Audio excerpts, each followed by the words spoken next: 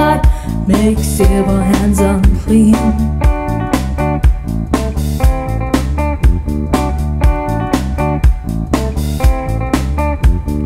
From forth the fatal loins of these two foes,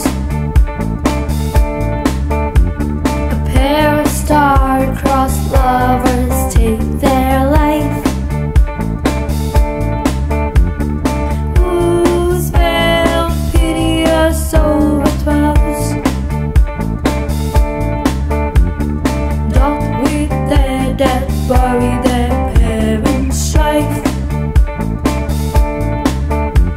The fearful passage of their death-marked love and their parents' rage, which but their children's end naught could remove,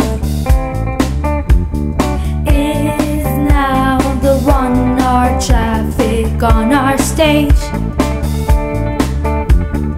Though which if you with your patient ears attend,